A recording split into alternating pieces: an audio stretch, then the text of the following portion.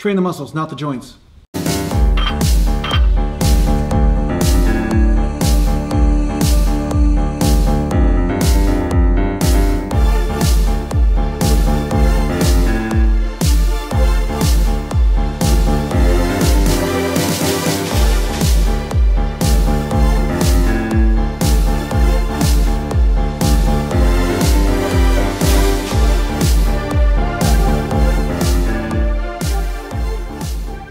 He-Man with cat hair. Cat hair He-Man. This Battle Cat's hair. It's not actually real cat hair, it's Battle Cat hair. Hello there, fellow Gallantians, and welcome back to Natural Gallant Bodybuilding. And today I'm going to take you through a workout. I'm doing a really weird, eclectic workout tonight. I'm doing some upper chest, I'm going to do some triceps, and I'm going to do some leg presses for legs.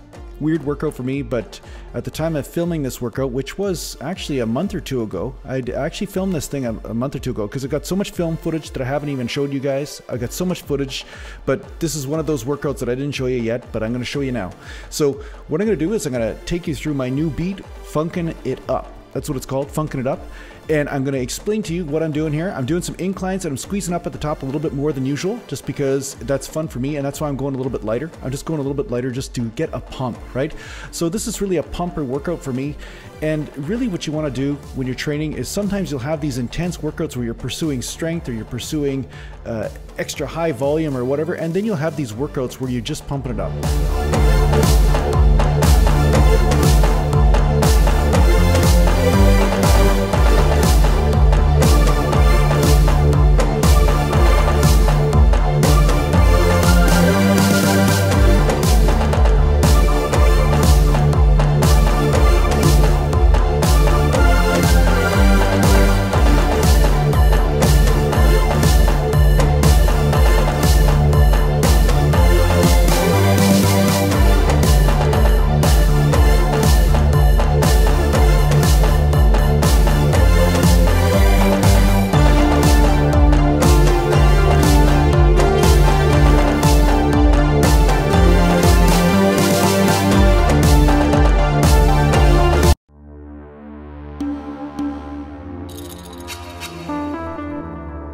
Squatch. Now I went from doing 5 sets of chest inclines there, and then I went over to doing some close grip bench. Now this is a weird combination for me. Usually I'm doing chest, back, and legs, and then I'm doing the other body parts, and I'm doing full body workouts, and then I go back and forth from full body workouts to 2-day splits, and I go back and forth in this. So sometimes I'll push my body, overtrain a little bit, and then I'll go back to a 2-day split to give my joints a little bit of rest and start to pump up. Maybe I do an extra little bit of volume, or maybe I stay with the same amount of low volume and then get a little bit more rest to get my body to catch up with recuperation. So this is a strategy that I use. Again, it always depends on a case-per-case basis, depending on what is going on with your body. And this really comes down to the point of experiencing your body fully and really learning to listen to what's happening.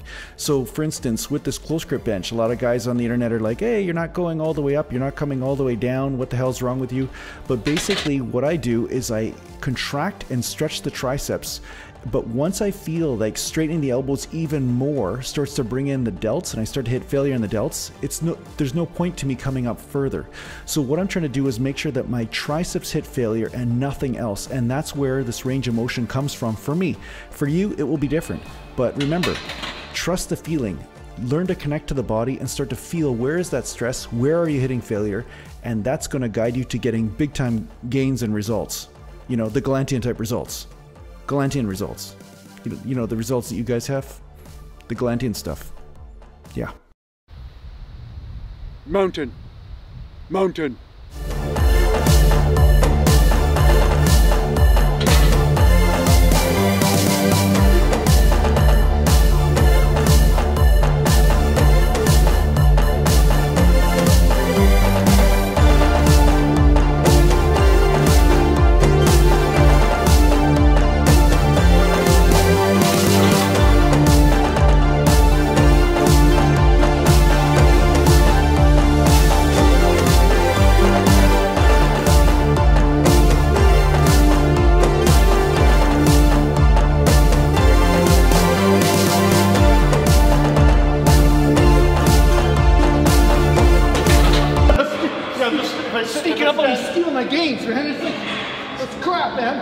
training by osmosis.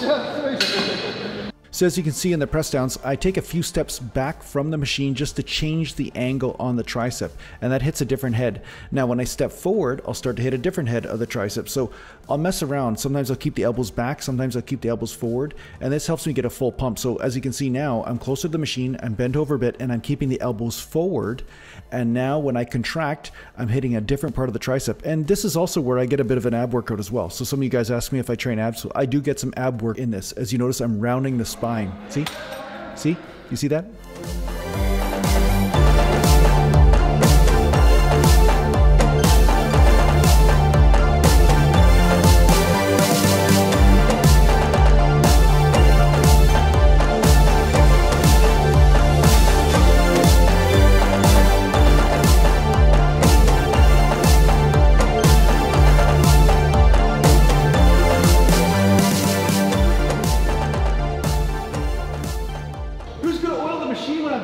My press downs like you did last time. I'll do that before I leave. I got that on video. You used to actually take care of the machine while I'm doing the tricep press downs. Well, I can't be a rock star forever, you know? There was a time when Kyle used to work on the machine as I was training, like I was something special. Now he's just leaving the gym and just like, that's just old ass natural Gallant bodybuilding right there. Who cares? Who cares, man? So anyway, yeah, it was good while it lasted, Kyle. Thanks, man. Thanks. So you got bigger things to do, bigger fish to fry. I understand. And I am trying to fry my triceps right now, speaking of frying. So I'm continuing with these angles. I did about 5 sets. I just decided to do a little bit more of a high volume workout. This is a little bit higher volume than I usually use, even in a 2-day split. Usually I'll only do about 4 or 5 sets. And sometimes I'll do the 10-set thing when I want to increase the volume, but I don't stick with that forever, right? So sometimes I just feel like an area needs to be worked on a little bit more, and I'll do a strip set just like I'm doing here. I'll actually strip the weight down, and I'll do multiple sets and just really burn those muscles out. So I try to hit those slow twitch fibers. So that's why I'm doing the strip sets and the high reps. And then other days, I'll just concentrate more on strength. So like I said, you go back and forth, and that's how you really gain muscles in natural bodybuilding. You don't just stick to one type of rep range all the time. And I'm feeling the pump pretty good here as I'm leaning over and getting a little bit of ab workout and stretching that long head of the tricep. And after I do this, then I'll move over to legs.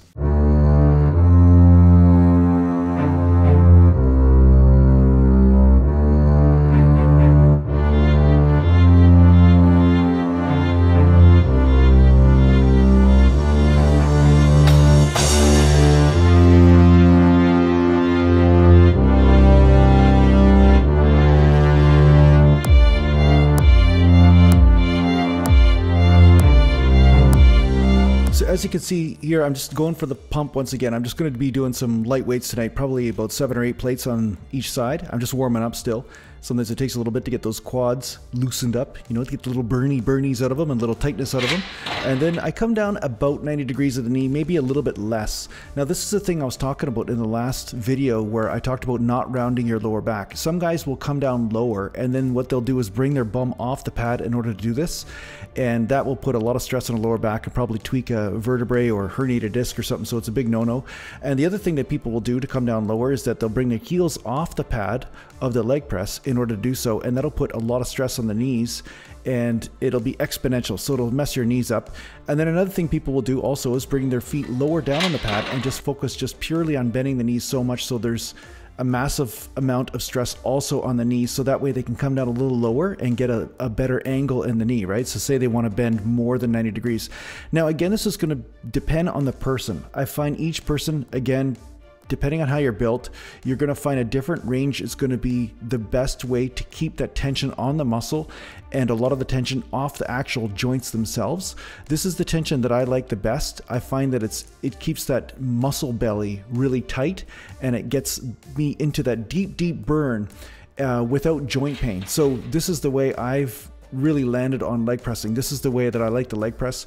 I find I can use the most amount of weight for the most amount of reps with the least amount of injury and the most amount of growth in the legs. And my legs are pretty much at the maximum size they were when I was competing at a high level. So it seems to be working really well. So anyway, the bottom line is it boils down to that paying attention to the body again, paying attention to what you feel. Where is the stress in your body? Where are you feeling it? And if you're feeling it in the knees purely, then perhaps there's a technique change that you can do in order to make sure that you're actually stimulating the muscle and not just beating the crap out of your joints.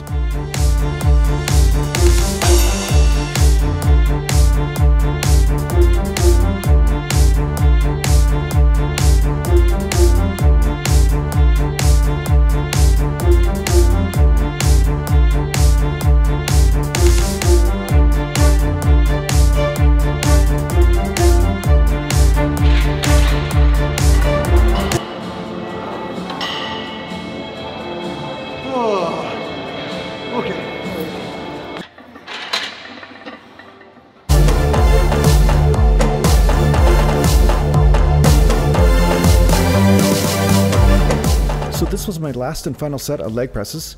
I only did about 4 or 5 sets of leg press, but that's basically what my goal was, to get in and out of the gym, do a little bit more volume but easier type exercises. I find squats and compound movements like deadlifts and stuff are much harder than leg press, but at the same time leg press can make your legs scream. So I did a little bit of calves after this, but I won't bore you with those details and I won't show you that footage. But thanks a lot for watching, and I hope you enjoyed this vlog and got something from it, and take care for now.